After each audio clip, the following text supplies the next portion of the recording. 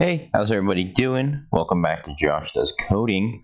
In today's tutorial, we're going to be looking at how you can get the player to look around / rotate with the mouse. So we're going to be continuing off of my first tutorial, which was the basic character movement tutorial. If you haven't already seen that, be sure to check it out. The link will be in the description. However, this should work with however you set up your character movement. It really shouldn't matter if you followed a different tutorial for that. This should still work for you. So the first thing you're going to want to do is come into settings and then come down to project settings right below world settings. Just going to open that up and you're going to come down to engine and you're going to come down to input. Now, like I said, this is from the basic movement tutorial. So what you're going to want to do now is add a new axis mapping. You can just click this little plus arrow here. And you should get a new axis mapping. We're going to call it turn.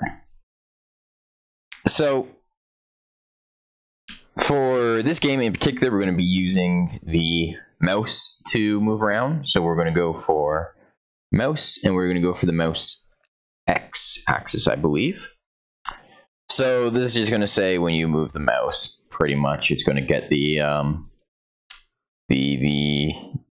axis, the scale of the mouse, and it'll move in that direction. So again, we're only going to do one on like this, because when moving, say you wanted to move forward, we're using it all in one map. So if you wanted to move forward, you had to press W, and if you wanted to use S, you do the opposite of what W is doing, pretty much.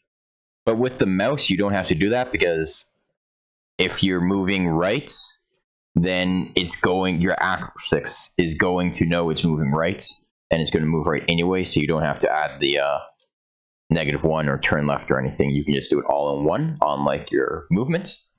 I hope that makes sense. So we're just going to exit out of here now, and we're going to come on down to our player character. Open this up. So what you're going to want to do now is pretty simple. Just going to call your your axis that you just made. So for us, we called it turn. And again, you're always going to want to go for the axis event, not the axis value. So we're just going to call in turn, and we're going to add. We're going to drag out from here, and we're going to do add controller yaw input. Then the value is going to be the axis value, and the target is just going to be self. If you want, for people who aren't aware, I don't think I mentioned this last tutorial, you are able to actually drag out and just get a reference to self. If you wanted to, it shouldn't matter, because by default it does it to self. But I think that's just a little tip you can, I'll throw in there just in case you weren't aware. So we're just going to compile, save, and we can minimize this now and go back to our scene. So now if you hop into the game and you move your mouse, you'll be able to turn around. Move, turn, and now say you turn, whichever way you're turning, you will still move forward. So for example, W key is moving me forward now. I turn, W key still moves me forward. So the movement is now relative to the rotation of the player, so you don't have to make any changes to the movements. So that was just a quick, short tutorial for you all on how to get player rotation / player looking set up for your character.